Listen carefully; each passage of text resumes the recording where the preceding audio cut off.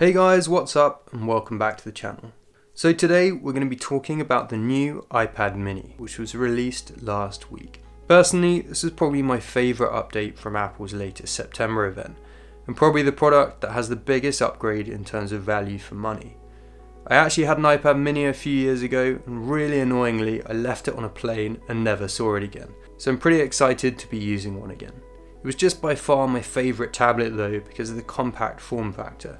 It was basically a more advanced Kindle that you could just hold easily in one hand if you're commuting on the tube or on the train, and basically when you're travelling it's just kind of the perfect size to take with you if you don't want to carry around a larger iPad. So what I've got here is the space grey Wi-Fi only base model version with 64GB of storage, which starts at $500 or £479. You can also configure this up to 256GB of storage, and of course add cellular or the data connection if you want. I said this before though on my channel, personally I don't see the point in paying for a separate data tariff for your iPad when you can just tether from your smartphone, but that's personal preference I guess. Anyway, it also comes in 3 new colours, purple, pink, starlight, with of course the usual space grey as well, but that by now we're very familiar with. I have to say the purple colour does look really cool, but I'm personally not a huge fan of the pink and starlight colours.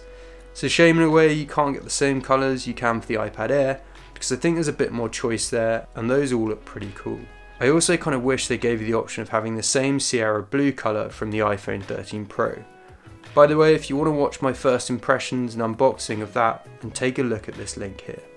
In terms of the unboxing experience, it's actually pretty simple, but as ever with Apple, it's always an absolute joy to open.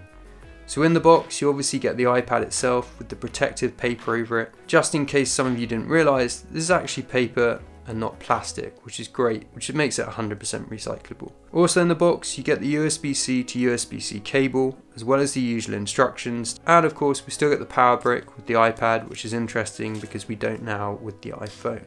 So let's just peel this off so we can take a look.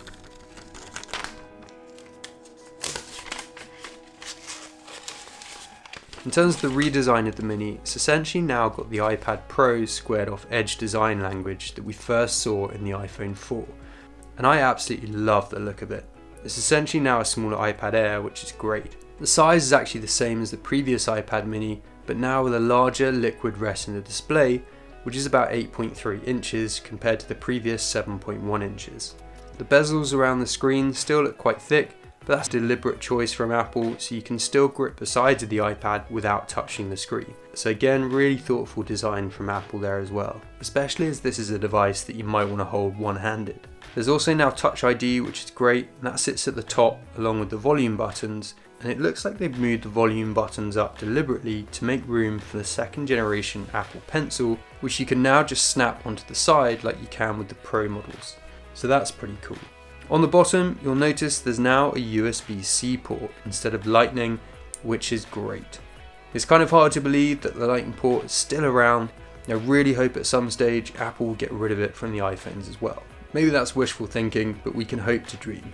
That being said, this is only a USB-C port and not a Thunderbolt port like we have on the Pro models or the MacBooks, but still it's a huge improvement. On the back you'll notice a new 12 megapixel camera, and this is actually the first iPad mini with a camera bump. There's also an updated 12 megapixel ultra wide on the front in case you're someone that uses your iPad for filming things. In terms of other features and updates, the new mini actually has an A15 Bionic chip, which is the same as what you'll find in the new iPhone 13. So you should have no issues with speed or the snappiness of the display. It's actually a 40% faster CPU and an 80% faster GPU since the previous iPad mini. Aside from that, the iPad mini also supports 5G if you buy the cellular version, and of course also now supports Wi-Fi 6 across the board. So guys, in summary, I'm a huge fan of this new iPad mini. It's been awesome for note taking, watching videos, just lying around the house, reading it, and it's also been great for gaming as well.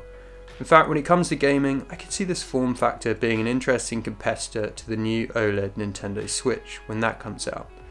I'll be doing a video on that soon by the way, so definitely stay posted for that. Overall though, I think this is the most exciting product as part of the September event, and I think it's going to be a really popular device alongside the iPad Air and the iPad Pro. One question you might be asking yourself though is whether you should be getting one of these or the iPad Air.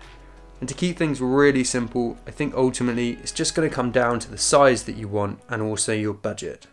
If you want something ultra portable with all the power of Apple's latest tablets, then this is probably a great option for commuting, traveling, or using at home as a smart hub controller in your kitchen. If you want something a little larger and maybe more reminiscent of a piece of paper for note-taking, I'd probably recommend the Air or the Pro for this. To be honest, I kind of wish you could use this as a car screen, because the one in my car absolutely sucks. But so far as I know, today, CarPlay doesn't work on iPads, which is kind of annoying and something I hope Apple fixes soon. Also at $500, this is now a good entry-level iPad that has pretty much all the features of the Air, so that's a really great price if you're on a tight budget. So guys, that's it for this video. Remember to watch my iPhone 13 video for my thoughts on that, and also to subscribe to the channel if you enjoyed the video. Thanks again for watching, and I'll see you guys next time.